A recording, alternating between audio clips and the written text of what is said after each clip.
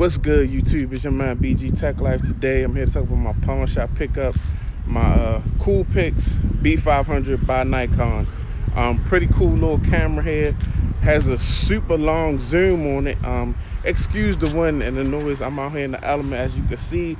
Just wanted to show y'all my little camera here. This camera was dropped in about 2016 and it's still on shelves in Best Buy for, I believe, $259.99. I was able to finesse the pawn shop.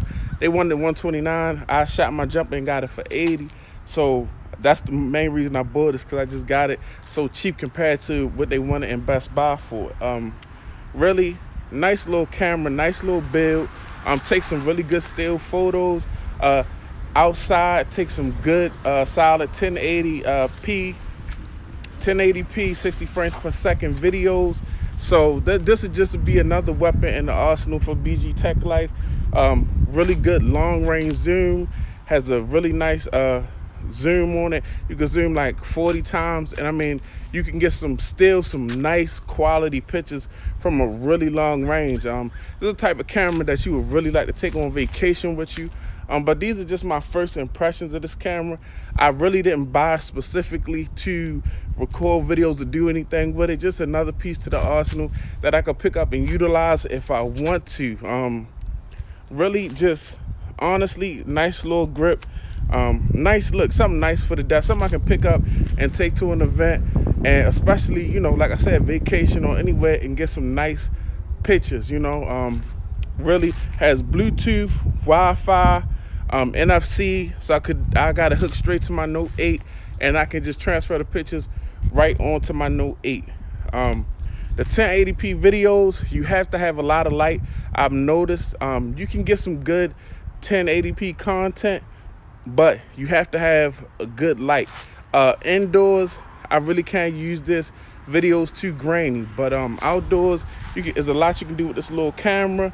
Really nice zoom, nice LCD on the back where you can do a lot with it. It actually moves around and you can angle it and get some different shots with it, and it comes in handy.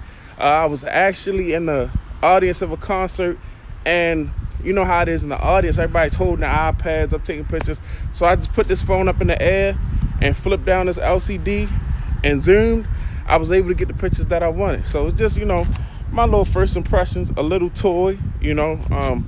Nikon B500, definitely something that's gonna come in handy. Definitely a start as far as me getting more into cameras and learning more about cameras. Right now, you know, I use cell phones to create my content, and I like the idea of using cell phones, but I want to be, you know, I want to learn more as far as the camera side, and learn about white balance, and learn about everything that had to do with photography and videography, because I started this channel as a tech reviewer, not really a videographer. So that is definitely a learning curve, and I'm just experimenting. And I came across a cheap camera and I bought it. It's your man BG Tech Life. Thanks for watching. If you're not subscribed, go ahead and get subscribed. You can follow me on Instagram, BG Tech Life. You can follow me on Twitter, BG_Tech Life. It's your man BG. I'm out. Peace.